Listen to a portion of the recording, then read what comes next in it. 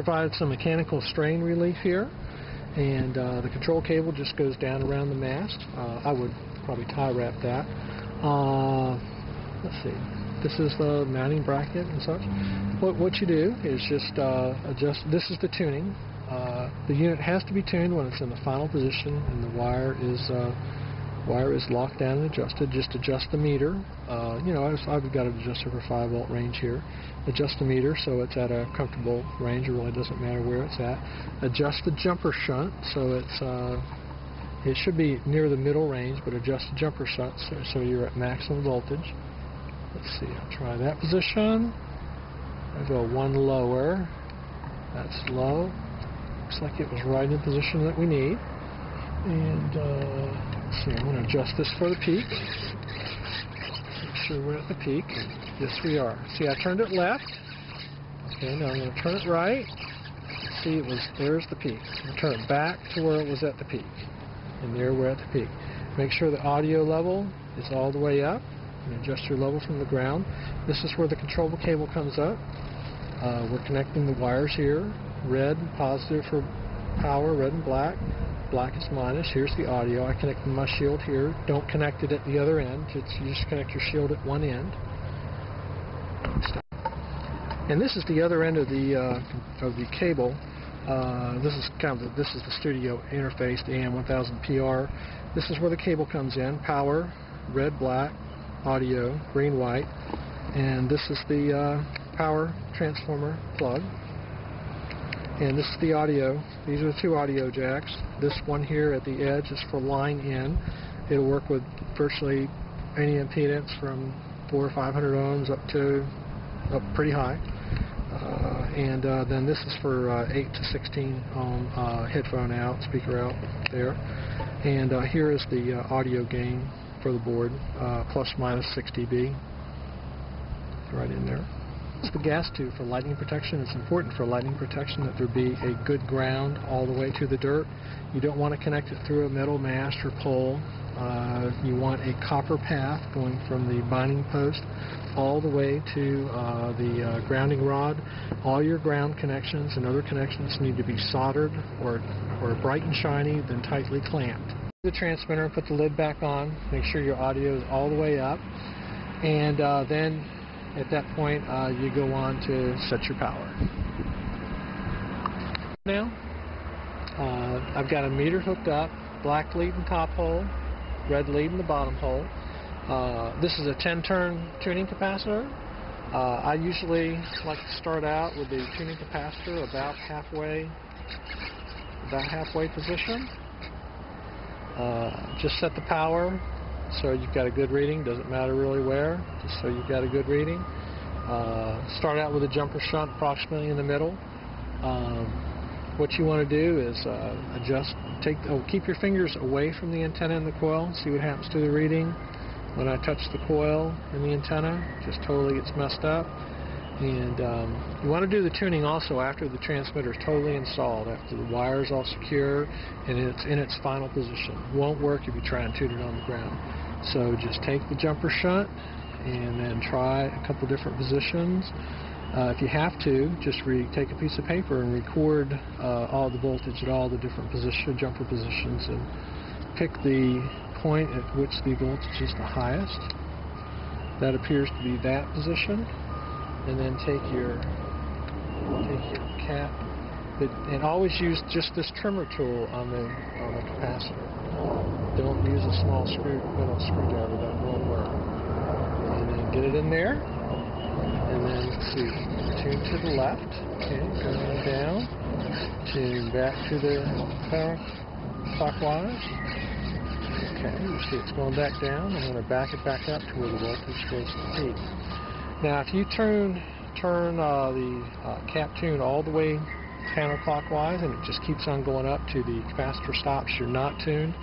Same if you go the other way. If you turn it all the way clockwise and the voltage just keeps on going up to the capacitor is stopped, you're not tuned. In that case, you need to put the capacitor back in mid position and, well, maybe just back it up a couple turns, and then just adjust the shunt up or down one position and try and retune. You need to find a rolling peak, just like I showed you, where the unit is not tuned. What's happening is you're finding the resonance of the circuit. And see how I'm turning it right, turning it clockwise, and it's going back, going down again. See how now I'm turning it counterclockwise, See how it went up and down. See how I'm not changing the direction that I'm turning it. See how it goes up and down. See how I just found the position of the cap tune where it's at, the voltage is at the peak. And at that point you're tuned. Be sure and return the audio pot back up to maximum after you've tuned the transmitter. And I usually leave the pot at the transmitter at maximum and adjust the level from the ground. And at that point in here you can use either terminal block. The red and the black are for power, red plus, and then the green and the black are for audio. And then I have the shield connected to ground here. You don't want to connect the shield at the other end, just connect the shield at one end. I could have connected it at the other end, it probably doesn't matter much. Here's the cable diagram in the that comes with the transmitter. Pretty much just shows what I've shown you. And there should be a ferrite actually on the cable, and we haven't put that on yet. And have it right here. The ferrite that goes on the control cable. And this limits RFI coming out of the box and traveling down the cable. This is the new audio power adapter unit, and this eliminates a lot of problems with impedance matching and level outputs. The cabling of the transmitter is simple. At this end, power, ground, audio just goes right into the terminal block, and at the other end of the wire, power, red plus, audio just goes right into this terminal block. And you can wire into other terminal blocks. The reason there are two terminal blocks and two holes is for multiple transmitters. Like if you're putting a transmitter down the highway every so often, you can go cable in, cable out, and that's why there's two terminal blocks. But back to the audio adapter. Here's your power in, and here's the audio inside. This jack is for an 8 to 16 ohm input, and this jack is for line in, and the line in can be anywhere from several hundred ohms all the way up to 100,000 ohms. It doesn't matter. And this audio gain is plus or minus 6 dB adjustment. And when the flat is straight up, then it's a nominal gain. So it's just a thing. If you're having trouble, check the voltage on the power input terminals. Make sure you've got at least 14 volts there. Low range can often be a bad ground. Could just be bad soil conductivity in your area. That won't cause severe problems, but it'll cause you to have, average to poor range as opposed to good range, maybe. Or maybe the ground rod's just in gravel or sand instead of dirt. If you could just push your ground rod to the ground, then that's a bad sign. Good dirt is like good farming dirt. It's not all sand or all clay. It's somewhere in between. Bad connections are often the problem.